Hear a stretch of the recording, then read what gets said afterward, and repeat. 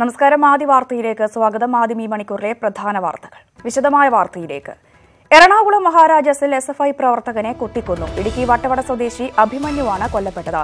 ഇന്നലെ രാത്രി 12:30യോടെയാണ് സംഭവം. നവാഗതർക്ക് സ്വാഗത പോസ്റ്റർ ഒട്ടിക്കുന്നതുമായി ബന്ധപ്പെട്ടുണ്ടായ തർക്കമാണ് കൊലപാതകത്തിന് കാരണമെന്നാണ് സൂചന. SFI ഇടുക്കി ജില്ലാ കമ്മിറ്റി അംഗമായിരുന്നു കൊല്ലപ്പെട്ട അഭിമന്യു. സംഭവവുമായി ബന്ധപ്പെട്ട് 3 ക്യാമ്പസ് ഫ്രണ്ട് പ്രവർത്തകരെ പോലീസ് കസ്റ്റഡിയിലെടുത്തു. മറ്റൊരു SFI പ്രവർത്തകനും ഗുരുതരമായി പരിക്കേറ്റിട്ടുണ്ട്. കൂടുതൽ വിവരങ്ങളുമായി കൊച്ചിയിൽ നിന്നും SS ശരൺ ചേരുന്നു. ശരൺ, എപ്പോഴായിരുന്നു സംഭവം? എന്താണ് സംഭവിച്ചത്?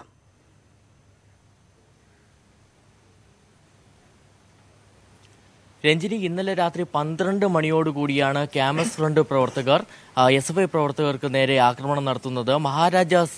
മഹാരാജാസ് കോളേജിന്റെ ഫ്രണ്ട് ഗേറ്റിന് മുന്നിൽ വച്ചായിരുന്നു ഇത്തരത്തിലൊരു ആക്രമണം നടത്തുന്നത്. അതായത് കത്തി കൊണ്ട് കുത്തി പരിക്കേൽപ്പിക്കുകയായിരുന്നു. SFI പ്രവർത്തകരായ അഭിമന്യു, SFI പ്രവർത്തകരും അതോടൊപ്പം തന്നെ 2ാം വർഷ വിദ്യാർത്ഥികളായ അഭിമന്യുവിനാണ് കുത്തേറ്റത്. ആദ്യം അഭിമന്യുവിനെ ആശുപത്രിയിൽ എത്തിക്കുമ്പോഴേക്കും അഭിമന്യു മരിക്കുകയായിരുന്നു. ഒപ്പം തന്നെ അർജുനും കുത്തേറ്റിരുന്നു. അർജുൻ ഇപ്പോൾ ഗുരുതരമായ നിലയിൽ മറ്റൊരു ആശുപത്രിയിൽ ചികിത്സയിലാണ്. ഏതായാലും ഇന്നലെ വൈകിട്ട് തുടങ്ങിയ സംഘർഷമാണ്. അതായത് ക്യാമ്പസ് ഫ്രണ്ട് പ്രവർത്തകരും നമ്മോടൊപ്പം ചേരുന്നു. വിജിൻ, വീണ്ടും ഒരു ക്യാമ്പസ് കൊലപാതകം ഉണ്ടായിരിക്കുന്നു. എറണാകുളം മഹാരാജാസിൽ SFI പ്രവർത്തകനെ കുത്തിക്കൊന്നിരിക്കുന്നു. താങ്കൾ ഈ വാർത്ത അറിഞ്ഞിരിക്കുമല്ലോ. എങ്ങനെ പ്രതികരിക്കുന്നു ഈ ഒരു വാർത്തയോട്? തീർച്ചയായും ഞാൻ ആ വാർത്ത അറിഞ്ഞ് എറണാകുളത്തേക്കുള്ള യാത്രയിലാണ്. പ്രതിഷേധാർഹമായിട്ടുള്ള ഒരു നിമിഷം കൂടിയാണ്. മഹാരാജാസ് കോളേജിനെ സംബന്ധിച്ച് നമുക്കറിയാം, മറ്റ് അക്രമ സംഭവങ്ങൾ വല്ലാത്ത രീതിയിൽ അസരകത്ത് ചില പ്രയാസങ്ങൾ ഉണ്ടായെങ്കിൽ പോലും ഇത്തരം വിദ്യാർത്ഥി സംഘടന തമ്മിൽ പരസ്പരം ഇത്തരം പ്രയാസങ്ങൾ ഇല്ലാത്ത ഒരു ക്യാമ്പസ് കൂടിയാണ് മഹാരാജാസ് ക്യാമ്പസ്. എന്നാൽ ഏതാനും ദിവസങ്ങളായി ആ ക്യാമ്പസിനകത്തേക്ക് NDFന്റെയും ക്യാമ്പസ് ഫ്രണ്ടിന്റെയും പ്രവർത്തകർ പുറത്തു നിന്ന് കടന്നു വന്ന് ക്യാമ്പസിന്റെ സമാധാന അന്തരീക്ഷത്തിനുള്ള ശ്രമങ്ങൾ നടത്തിക്കൊണ്ടിരിക്കുകയാണ്. ഇന്നലെ 1ാം വർഷ വിദ്യാർത്ഥികളെ വരവേൽക്കുന്നതിനായിട്ടുള്ള കോളേജിനകത്ത് കൊടിതോരണങ്ങൾ ഉൾപ്പെടെ വരുത്തുമ്പോഴാണ് അഭിമന്യുവിനെയും അർജുനെയും നേരെ ഉണ്ടായിട്ടുള്ള ആക്രമണം. അഭിമന്യു ആ ഘട്ടത്തിൽ തന്നെ മരണപ്പെടുന്ന സാഹചര്യമുണ്ടായി. തീർച്ചയായും ക്യാമ്പസിന്റെ സമാധാന അന്തരീക്ഷത്തെ തകർക്കാൻ വേണ്ടിയിട്ടാണ് ഗുണ്ടാ സംഘങ്ങളെ ചേർത്തുകൊണ്ട് ക്യാമ്പസുകൾക്കകത്തേക്ക് ഇത്തരം സംഘങ്ങൾ കടന്നു വരുന്നത്. ക്യാമ്പസിന്റെ മതനിരപേക്ഷ ഉൾപ്പെടെ തകർക്കുന്ന വർഗീയ ഫാസിസ്റ്റുകളാണ് ക്യാമ്പസുകൾക്കകത്ത് കടന്നു വരുന്നത്. അതുകൊണ്ട് ഇവരെ ഒറ്റപ്പെടുത്തണം, കുറ്റക്കാർക്കെതിരെ കർശന നടപടി സ്വീകരിക്കണം. ഒരു ഘട്ടത്തിലും അംഗീകരിക്കാൻ സാധിക്കില്ല. അതുകൊണ്ട് തന്നെ ഇതിൽ പ്രതിഷേധിച്ചുകൊണ്ടിരുന്ന സംസ്ഥാന വ്യാപകമായി SFI പഠിപ്പ് മുടക്കുകയാണ്. കുറ്റക്കാരെ പരമാവധി ശിക്ഷ നൽകുന്നതിനാവശ്യമായ ഇടപെടൽ നൽകണം. പ്രതികളെ അറസ്റ്റ് ചെയ്യുന്നതിന് വേണ്ടി പോലീസ് തയ്യാറായിട്ടുണ്ട്. ഇനിയും കൂടുതൽ പ്രതികൾ ഇതിൽ അറസ്റ്റ് ചെയ്യാനുണ്ട്. എത്രയും പെട്ടെന്ന് അവരെ കൂടി അറസ്റ്റ് ചെയ്തുകൊണ്ട് നിയമത്തിന് മുന്നിൽ കുറ്റക്കാരെ കൊണ്ടുവരാൻ ആവശ്യമായ ഇടപെടൽ നടത്തണം. ക്യാമ്പസുകളിൽ സമാധാന അന്തരീക്ഷം കൊണ്ടുവരാൻ ആവശ്യമായിട്ടുള്ള ഇടപെടലുകൾ അത് എല്ലാവരും ഒറ്റക്കെട്ടായി നടത്തേണ്ടതുമായിട്ടുണ്ട്. വിജയൻ തുടരുക. ഇപ്പോൾ P. രാജീവ് കൂടി നമ്മോടൊപ്പം ചേരുന്നു. ശ്രീ P. രാജീവ്, വളരെ ദുഃഖകരമായ ഒരു വാർത്ത, വീണ്ടും ഒരു ക്യാമ്പസ് കൊലപാതകം. താങ്കൾ എങ്ങനെയാണ് ഈ ഒരു വാർത്തയോട് പ്രതികരിക്കുന്നത്? അങ്ങേറ്റം ഭീകരമായ ഒരു സംഭവമാണ് അവിടെ NDFന്റെ അതുപോലെ ക്യാമ്പസ് ഫ്രണ്ടിന്റെ ഭീകരവാദികളുടെ നേതൃത്വത്തിൽ മഹാരാജാസിൽ നടന്നിട്ടുള്ളത്. യാതൊരുവിധ സംഘർഷവുമില്ലാതെ ആസൂത്രണം ചെയ്ത ഒരു കൊലപാതകം മഹാരാജാസ് പോലെ ഒരു ക്യാമ്പസിനകത്ത് നടന്നു എന്നുള്ളത് അങ്ങേറ്റം ഗൗരവമായ കാര്യമാണ്. കഴിഞ്ഞൊരു 4 പതിറ്റാണ്ടിനിടയിൽ എറണാകുളം ജില്ലയിലെ ക്യാമ്പസുകൾക്കകത്ത് ഇതുപോലൊരു കൊലപാതകമോ ഇത്തരത്തിലുള്ള സംഭവങ്ങളോ ഉണ്ടായിട്ടില്ല. ബോധപൂർവം തന്നെ കൊലപാതകം നടത്തുക, അതിന്റെ ഭാഗമായി സംഘർഷങ്ങൾ സൃഷ്ടിക്കുക, ഇങ്ങനെയുള്ള ഭീകരവാദ രീതികളാണ് ഈ സംഘടന പിന്തുടരുന്നത്. എല്ലാ വിഭാഗം ആളുകളും ഒത്തുചേർന്ന് തന്നെ ഇതിനെതിരെയുള്ള സംയുക്ത പ്രതിരോധ നിരയും കെട്ടിപ്പടുക്കേണ്ടതുണ്ട്. ശ്രീ P. രാജീവ്, ആരാണ് ഇതിന് പിന്നിലെന്നാണ് താങ്കൾ സംശയിക്കുന്നത്? അതിനിപ്പോ 3 പേരെ പോലീസ് അറസ്റ്റ് ചെയ്തതായിട്ടാണ് എനിക്ക് മനസ്സിലാക്കാൻ കഴിഞ്ഞിട്ടുള്ളത്. അവിടെ മനസ്സിലാക്കിയിടത്തോളം ക്യാമ്പസ് ഫ്രണ്ടിന്റെ ആളുകളാണ്. അത് പുറത്തുനിന്ന് വന്നിട്ടുള്ള പോലീസും ആശുപത്രിയിലെ ആളുകളും പറഞ്ഞനുസരിച്ച് അങ്ങേറ്റം പരിശീലനം കിട്ടിയിട്ടുള്ള ഇത്തരം കൊലപാതകത്തിൽ പരിശീലനം കിട്ടിയിട്ടുള്ള ആളുകളാണ് അവരകത്ത് പങ്കെടുത്തിട്ടുള്ളത് എന്നാണ് മനസ്സിലാക്കാൻ കഴിഞ്ഞിട്ടുള്ളത്. നവാഗതർക്ക് പോസ്റ്റർ ഒട്ടിക്കുന്നതുമായി ബന്ധപ്പെട്ട തർക്കമാണ് ഇപ്പോൾ ഇങ്ങനെ ഒരു സംഭവത്തിൽ എത്തി നിൽക്കുന്നതെന്നാണ് അറിയാൻ സാധിച്ചിട്ടുള്ളത്. ഇത് ക്യാമ്പസിൽ നേരത്തെ ഉടലെടുത്ത ഒരു തർക്കമാണോ ഇപ്പോൾ ഇങ്ങനെ ഒരു സംഭവത്തിൽ എത്തി നിൽക്കുന്നത്? അതുമായി ബന്ധപ്പെട്ട് എന്തെങ്കിലും താങ്കൾക്ക് അറിയാൻ സാധിച്ചിട്ടുണ്ടോ?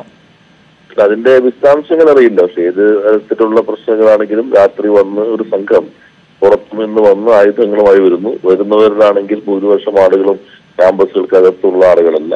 അതിൽ തന്നെ ഇത്തരത്തിലുള്ള കൊലപാതകം ഉൾപ്പെടെയുള്ള കാര്യങ്ങൾക്ക് പരിശീലനം കിട്ടിയ സംഘം വരുന്നു. അപ്പൊ അത് ആസൂത്രിതമായി തന്നെ ക്യാമ്പസുകൾക്കകത്ത് ഇത്തരത്തിലുള്ള കലാപങ്ങളും കൊലപാതകങ്ങളും സൃഷ്ടിക്കുക എന്ന ശ്രമത്തിന്റെ ഭാഗമായിട്ടാണ് മനസ്സിലാക്കാൻ കഴിഞ്ഞിട്ടുള്ളത്. പോലീസിനെ സംബന്ധിച്ചുള്ള അന്വേഷണം നടത്തിക്കൊണ്ടിരിക്കുന്നുണ്ട്. വളരെയധികം നന്ദി ശ്രീ പി രാജീവ്. ഈ ഒരു ഘട്ടത്തിൽ ഞങ്ങളോട് സഹകരിച്ചത്. ഇപ്പോൾ വിജിൻ നമ്മോടൊപ്പം ചേരുന്നുണ്ട്. വിജിൻ, ശ്രീ പി രാജീവ് പറഞ്ഞ പോലെ ക്യാമ്പസിനകത്ത് കൊലപാതകവും അക്രമവും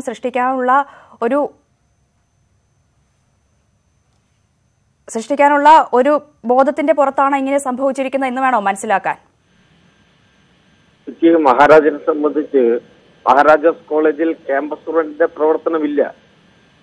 അതുകൊണ്ട് തന്നെയാണ് പുറത്തുനിന്ന് NDF-ന്റെ ഗുണ്ടാ സംഘം ക്യാമ്പസ് ഫ്രണ്ടിന് വേണ്ടി മഹാരാജാസിനകത്തേക്ക് കടന്നു വന്നിട്ടുള്ളത്. അവിടെ ഏറ്റവും സമാധാനത്തോടു കൂടിയാണ് വിദ്യാർത്ഥി രാഷ്ട്രീയം നല്ല രീതിയിൽ മുന്നോട്ട് പോകുന്ന ഒരു ക്യാമ്പസ് കൂടിയാണ്. വിദ്യാർത്ഥി രാഷ്ട്രീയ പ്രസ്ഥാനങ്ങൾ തമ്മിൽ ഒരു തരത്തിലും അടുത്ത കാലത്തൊന്നും അക്രമം നടക്കാത്ത ഒരു ക്യാമ്പസ് കൂടിയാണ്. ഒന്നാം വർഷ വിദ്യാർത്ഥികളെ വരവേൽക്കാൻ എല്ലാവരും ഒന്നുപോലെ ഇടപെടൽ നടത്താറുണ്ട്.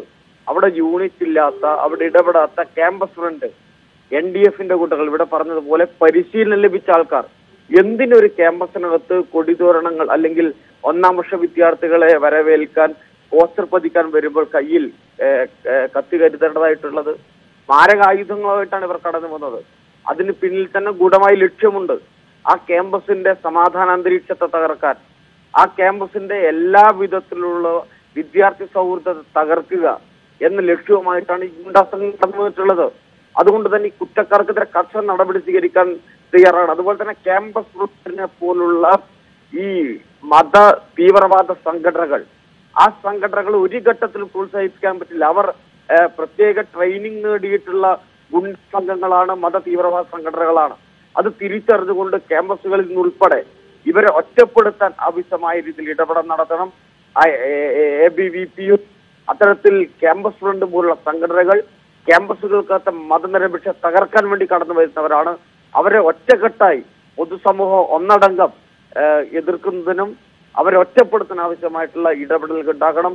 ഏറ്റവും ദുഃഖകരമായിട്ടുള്ള, ഏറ്റവും പ്രതിഷേധാർഹമായിട്ടുള്ള ഒരു നിമിഷം കൂടിയാണ് ഒരു പാവപ്പെട്ട വിദ്യാർത്ഥി ക്യാമ്പസിൽ പഠിക്കാൻ വന്നു, SFI-കാരനായി എന്നതുകൊണ്ട് ജീവൻ തന്നെ നഷ്ടപ്പെടുന്ന സാഹചര്യം ഉണ്ടായിട്ട് അത് എനിക്ക് പറയുമ്പോൾ തന്നെ വേറെ പ്രയാസമുള്ള ഒരു കാര്യം കൂടിയാണ്.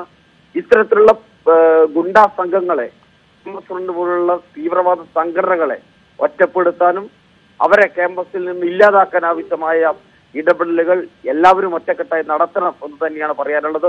കുറ്റക്കാർക്കെതിരെ കർശന നടപടി സ്വീകരിക്കാൻ തയ്യാറാകണം. വളരെയധികം നന്ദി വിജിൻ, ഈ ഒരു ഘട്ടത്തിൽ ഞങ്ങളോട് പ്രതികരിച്ചതിന്. ഇപ്പോൾ മഹാരാജാസ് കോളേജിൽ നിന്നും SS ശരൺ തുടരുന്നുണ്ട്. ശരൺ, കൂടുതൽ വിശദാംശങ്ങൾ ലഭ്യമായിട്ടുണ്ടോ?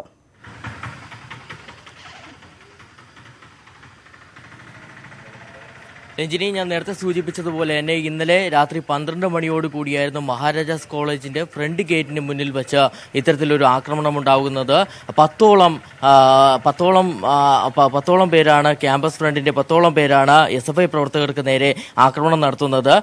2ാം വർഷ വിദ്യാർത്ഥികളായ അർജുൻ ഒപ്പം തന്നെ അഭിമന്യു എന്നിവർക്കാണ് ആദ്യം പരിക്കേറ്റത്. അഭിമന്യുവിനെ ആശുപത്രിയിൽ എത്തിക്കുമ്പോഴേക്കും, ജനറൽ ആശുപത്രിയിൽ എത്തിക്കുമ്പോഴേക്കും അഭിമന്യു മരിക്കുകയായിരുന്നു. ഒപ്പം തന്നെ അർജുൻ മറ്റൊരു ആശുപത്രിയിൽ ഗുരുതരമായ നിലയിൽ ചികിത്സയിലാണ്. ഏതായാലും 3 ക്യാമ്പസ് ഫ്രണ്ട് പ്രവർത്തകരെയാണ് ഇപ്പോൾ കസ്റ്റഡിയിലെടുത്തിരിക്കുന്നത്. ഇതിൽ റിയാസ്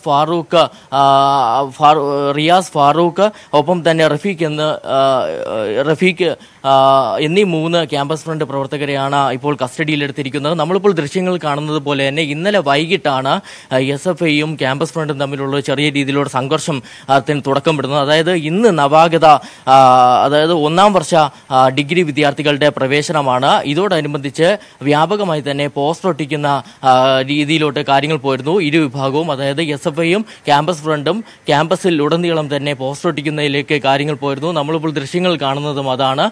ഇതിൽ തുടങ്ങിയ സംഘർഷം രാത്രിയോടുകൂടി അക്രമത്തിലേക്ക് കലാശിക്കുകയായിരുന്നു. ഒരു 12 മണിയോടുകൂടി തന്നെ മഹാരാജാസ് ഗേറ്റിന് മുന്നിൽ വച്ചാണ് 10ഓളം അടങ്ങുന്ന ക്യാമ്പസ് ഫ്രണ്ട് പ്രവർത്തകർ എത്തുകയും ഇവർക്ക് നേരെ ആക്രമണം നടത്തുകയും ചെയ്യുന്നത്. ഏതായാലും ക്യാമ്പസ് ഫ്രണ്ട് പ്രവർത്തകരെ 3 പേരെ പോലീസ് കസ്റ്റഡിയിലെടുത്തിട്ടുണ്ട്. ബാക്കിയുള്ളവർക്കായിട്ടുള്ള അന്വേഷണം തുടരുകയാണ്. എറണാകുളം മഹാരാജാസിൽ SFI പ്രവർത്തകരെ കുത്തിക്കൊന്നിരിക്കുന്നു. ഇടുക്കി വട്ടവട സ്വദേശി അഭിമന്യുവാണ് കൊല്ലപ്പെട്ടത്. ഇന്നലെ രാത്രി 12:30യോടെയാണ് സംഭവം. നവാഗതർക്ക് സ്വാഗത പോസ്റ്റർ ഒട്ടിക്കുന്നതുമായി ബന്ധപ്പെട്ടുണ്ടായ തർക്കമാണ് കൊലപാതകത്തിന് കാരണമെന്നാണ് ഇപ്പോൾ ലഭ്യമായിരിക്കുന്ന സൂചന. SFI ഇടുക്കി ജില്ലാ കമ്മിറ്റി അംഗമായിരുന്നു കൊല്ലപ്പെട്ട അഭിമന്യു. സംഭവവുമായി ബന്ധപ്പെട്ട് 3 ക്യാമ്പസ് ഫ്രണ്ട് പ്രവർത്തകരെ പോലീസ് കസ്റ്റഡിയിലെടുത്തിട്ടുണ്ട്. മറ്റൊരു SFI പ്രവർത്തകനും ഗുരുതരമായി പരിക്കേറ്റിട്ടുണ്ട്.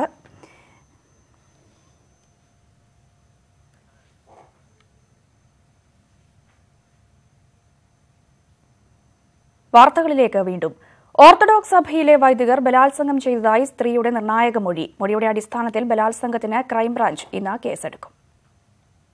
ക്രൈംബ്രാഞ്ച് SP സാബു മാത്യുവിന്റെ നേതൃത്വത്തിലുള്ള സംഘമാണ് വീട്ടമ്മയുടെ മൊഴി രേഖപ്പെടുത്തിയത്. ഭർത്താവിന്റെ ആരോപണത്തിൽ പറയുന്നതുപോലെ വൈദികർ തന്നെ പീഡിപ്പിച്ചതായി യുവതി ക്രൈംബ്രാഞ്ച് സംഘത്തിന് മൊഴി നൽകി. ഓർത്തഡോക്സ് സഭയിലെ 5 വൈദികരെ പ്രതിയാക്കി ഇന്ന് FIR രജിസ്റ്റർ ചെയ്യും. കുമ്പസാര രഹസ്യം ചോർത്തി വൈദികർ തന്റെ ഭാര്യയെ പീഡിപ്പിച്ചെന്ന പരാതി ഓർത്തഡോക്സ് സഭയ്ക്കാണ് ഭർത്താവ് നൽകിയത്.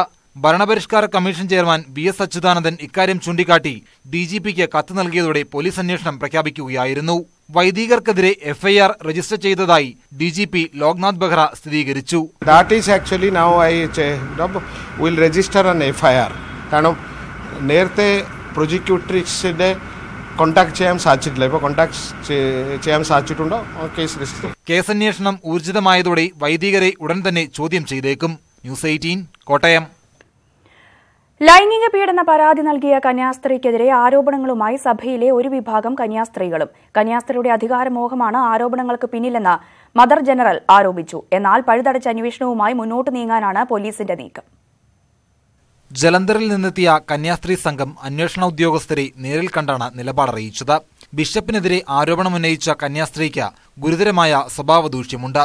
നഷ്ടമായ മദർ സുപ്പീരിയർ സ്ഥാനം തിരിച്ചുപിടിക്കാനുള്ള നീക്കമാണ് പരാതിക്ക് പിന്നിലെന്നും ഇവർ ആരോപിക്കുന്നു. ഇതിൽ നിന്നും ഞങ്ങൾക്ക് മനസ്സിലായത് ഒഴിവാക്കപ്പെട്ട സുപ്പീരിയർ സ്ഥാനം തിരിച്ചു കിട്ടുവാനുള്ള ഒരു സമ്മർദ്ദം തന്ത്രമായിരുന്നു. എന്നാൽ ആരോപണങ്ങൾ പീഡനത്തിനിരയായ കന്യാസ്ത്രീയും ഒപ്പമുള്ളവരും തള്ളി. പരാതിയിൽ സഭാ നേതൃത്വം നടപടിയെടുക്കുമെന്നാണ് പ്രതീക്ഷ. ഇതിനായുള്ള സൂചനയും ലഭിച്ചു. ഇതോടെയാണ് ബിഷപ്പ് പരാതി നൽകിയതെന്നും കന്യാസ്ത്രീ പോലീസിന് നൽകിയ മൊഴിയിൽ പറയുന്നു.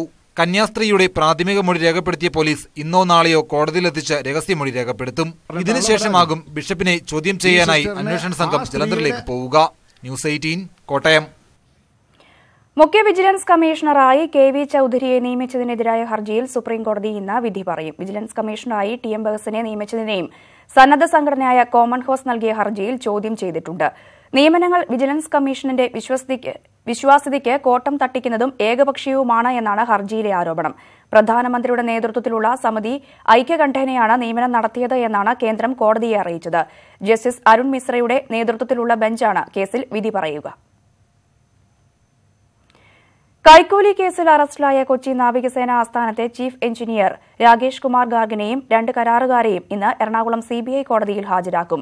കൊച്ചി നാവികസേന ആസ്ഥാനത്തിനുള്ളിൽ പ്രവർത്തിക്കുന്ന മിലിറ്ററി എഞ്ചിനീയറിംഗ് സർവീസ് ഓഫീസിലും ചീഫ് എഞ്ചിനീയറുടെ വസതിയിലും ഇന്നലെ CBI നടത്തിയ റെയ്ഡിൽ 5 കോടി രൂപയും സ്വർണവും വജ്രങ്ങളും കണ്ടെത്തിയിരുന്നു. തുടർന്ന് രാകേഷ് കുമാർ ഗാർഗിനെയും 2 കരാറുകാരെയും CBI അറസ്റ്റ് ചെയ്തു. പ്രതിരോധ വകുപ്പിന്റെ കെട്ടിട നിർമ്മാണവുമായി ബന്ധപ്പെട്ട് കരാറുകാരിൽ നിന്നും കൈക്കൂലി വാങ്ങിയെന്ന ആരോപണത്തെ തുടർന്നാണ് റെയ്ഡ് നടത്തിയത്. കൊച്ചിയിൽ നിർമ്മിച്ച ഒരു കെട്ടിടത്തിന് മാത്രം 85 ലക്ഷം രൂപയാണ് ഇയാൾ കരാറുകാരിൽ നിന്നും കോഴ വാങ്ങിയത്. അഫ്ഗാനിസ്ഥാനിലുണ്ടായ ചാവേർ ആക്രമണത്തിൽ 20 പേർ കൊല്ലപ്പെട്ടു. നിരവധി പേർക്ക് പരിക്കേറ്റിട്ടുണ്ട്. അഫ്ഗാനിസ്ഥാനിലെ ജലാലാബാദിലായിരുന്നു ആക്രമണം. സിഖ് ഹിന്ദുമത വിഭാഗക്കാരെ ലക്ഷ്യമിട്ടാണ് ആക്രമണം എന്നാണ് റിപ്പോർട്ട്. അഫ്ഗാൻ പ്രസിഡന്റ് അഷ്റഫ് ഗനിയുടെ സന്ദർശനവുമായി ബന്ധപ്പെട്ട് അദ്ദേഹത്തെ സന്ദർശിക്കാൻ പോയവർക്ക് നേരെയാണ് അക്രമമുണ്ടായതെന്നും റിപ്പോർട്ടുകളുണ്ട്. ആക്രമണത്തിന്റെ ഉത്തരവാദിത്തം IS ഏറ്റെടുത്തു. സൌത്ത് ഇന്ത്യൻ ഭാഷകളിലെ സിനിമകൾക്കും അണിയറ പ്രവർത്തകർക്കും പുരസ്കാരം നൽകുന്ന Toronto international south Asian film award 2018 കാനഡയിൽ നടക്കും. കാനഡയിലെ എന്റർടൈൻമെന്റ് ഗ്രൂപ്പായ ബ്ലൂ സ്ഫയർ എന്റർടൈൻമെന്റ്സ് ആണ് അവാർഡ് ഒരുക്കിയത്. ലോകമെമ്പാടുമുള്ള cinema ആസ്വാദകരെ ഉൾപ്പെടുത്തിയിട്ടുള്ളതാണ് Toronto international south Asian film award. മറ്റ് അമേരിക്കൻ ഇന്ത്യൻ ഫിലിം അവാർഡുകളിൽ നിന്നും വ്യത്യസ്തമായാണ് ബ്ലൂ സഫയർ എന്റർടൈൻമെന്റ്സ് ഈ അവാർഡ് ഒരുക്കിയത്. കാനഡയുടെ ചരിത്രത്തിൽ ആദ്യമായി സൗത്ത് ഇന്ത്യയിലെ ചലച്ചിത്ര പ്രതിഭകൾക്ക് പുരസ്കാരം നൽകി ആദരിക്കുന്ന ഏറ്റവും വലിയ ചടങ്ങാണ് ടിസ്ഫ 2018. ഏകദേശം 2-2.5 വർഷത്തെ ഹോംവർക്കുകൾക്ക് ശേഷമാണ് ഞങ്ങൾ ടിസ്ഫ എന്ന് പറയുന്നൊരു പുതിയ ഒരു അവാർഡ് നൈറ്റുമായിട്ട് ഞങ്ങളിപ്പം ലോഞ്ച് ചെയ്തത്. ടിസ്ഫ means Toronto international south Asian film award എന്നാണ് അതിൻ്റെ ടൈറ്റിൽ. ലോകത്തുള്ള എല്ലാ സൗത്ത് ഏഷ്യൻ സിനിമ ആസ്വാദകരെയും പങ്കെടുപ്പിച്ചുകൊണ്ട് ഓൺലൈൻ വഴി വോട്ടിങ്ങിലൂടെ തിരഞ്ഞെടുക്കുന്ന താരങ്ങളെ പ്രഖ്യാപിക്കുന്ന ഒരു അവാർഡ്. അതായിരുന്നു ഞങ്ങളുടെ ഒരു ഡ്രീം. 2017 ജനുവരി മുതൽ ഡിസംബർ വരെയുള്ള ചിത്രങ്ങളെയാണ് അവാർഡിനായി പരിഗണിക്കുന്നത്. ഇതിനു പുറമെ നോർത്ത് അമേരിക്കയിൽ നിന്നുള്ള ഷോർട്ട് ഫിലിം എൻട്രികളും ഉൾപ്പെടുത്തിയിട്ടുണ്ട്. വോട്ടിംഗിലൂടെയാണ് താരങ്ങളെ തെരഞ്ഞെടുത്തത്. സൗത്ത് ഇന്ത്യൻ ചിത്രങ്ങളെയും കലകളെയും കാനഡയിലേക്ക് എത്തിക്കുകയാണ് ലക്ഷ്യമെന്ന് ടിസ്ഫ ചെയർമാൻ അജീഷ് രാജേന്ദ്രൻ പറഞ്ഞു. സൗത്ത് ഏഷ്യൻ കലകൾ ടൊറോണ്ടോയിലെ ആസ്വാദകർക്ക് മുമ്പിൽ അവതരിപ്പിക്കുന്നതിന് വേണ്ടിയാണ് ഞങ്ങൾ ആദ്യമായിട്ട് ഇങ്ങനൊരു കമ്പനി സ്റ്റാർട്ട് ചെയ്യുന്നത്. 2015 തുടക്കം. നാളിതുവരെ വളരെയധികം ഭംഗിയായി തന്നെയാണ് ഞങ്ങൾ ഓരോ പ്രോഗ്രാമുകൾ നടത്തിയിട്ടുള്ളത്. എല്ലാ പ്രോഗ്രാമിലും വളരെയധികം സക്സസ്ഫുള്ളുമായിരുന്നു. News desk news 18. ഇന്ത്യയുടെ ഇംഗ്ലണ്ട് പര്യടനത്തിന് നാളെ തുടക്കം. 3 വീതം T20യും ഏകദിനവും 5 ടെസ്റ്റുകളുമാണ് ഇന്ത്യ ഇംഗ്ലണ്ടിൽ കളിക്കുക. പരമ്പരയിലെ ആദ്യ T20 നാളെ ഓൾഡ് ട്രാഡ്ഫോർഡിൽ നടക്കും. ഇന്ത്യൻ സമയം രാത്രി 10 മണിക്കാണ് മത്സരം. അയർലൻഡിനെതിരായ T20 പരമ്പര സ്വന്തമാക്കിയതിന്റെ ആത്മവിശ്വാസത്തിലാണ് ഇന്ത്യ. മറുവശത്ത് ഓസ്ട്രേലിയയെ തരിപ്പണമാക്കിയതിന്റെ കരുത്തിലാണ് ഇംഗ്ലണ്ട്.